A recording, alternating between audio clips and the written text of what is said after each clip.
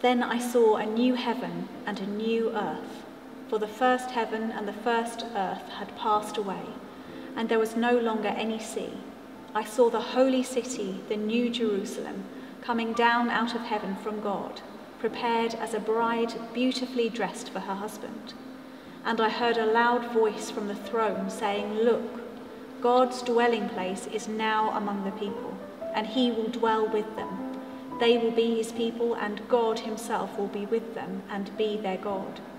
He will wipe every tear from their eyes. There will be no more death or mourning or crying or pain, for the old order of things has passed away."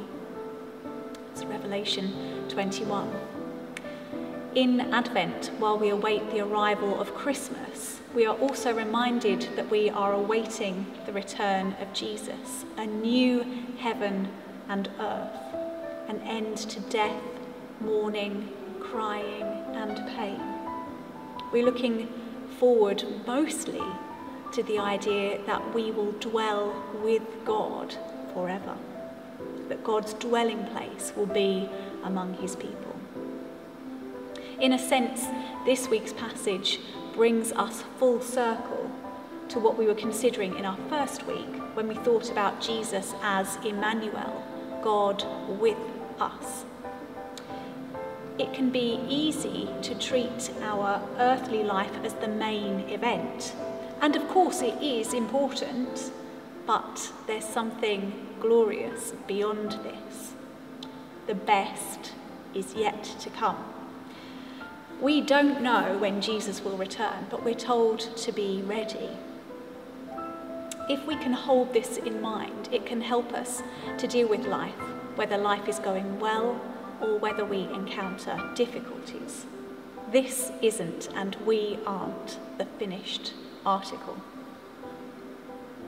We might prepare for our earthly future by studying or investing our money, planning, investing in our career. But how do we invest in our eternal future? One of my friends used to call any cut or graze a there, because as a young child, when he showed his mum a graze, she would say, there. If we have caring, nurturing parents, that's a really natural reaction. How often were we as children comforted by an affectionate adult who would wipe away our tears and kiss our grazes better? A kind and reassuring word that we'd be okay. Can you imagine life without death or mourning or crying or pain? God's comfort and reassurance is not based on wishful thinking, but on solid truth. Perhaps particularly for those whose life has been so difficult, this is an enormous reassurance. What would it be like to be comforted by God himself, for God to wipe away our tears? It matters that we hold this in mind because it changes how we relate to the here and now. It means that we can hold things a little less tightly. When things aren't quite right, we know that there's something better ahead. We don't need to live as people without hope. We began these 4 weeks by thinking about worship as hospitality, preparing room for Jesus in our inner world. Creation is God making room for us to be the object of his love.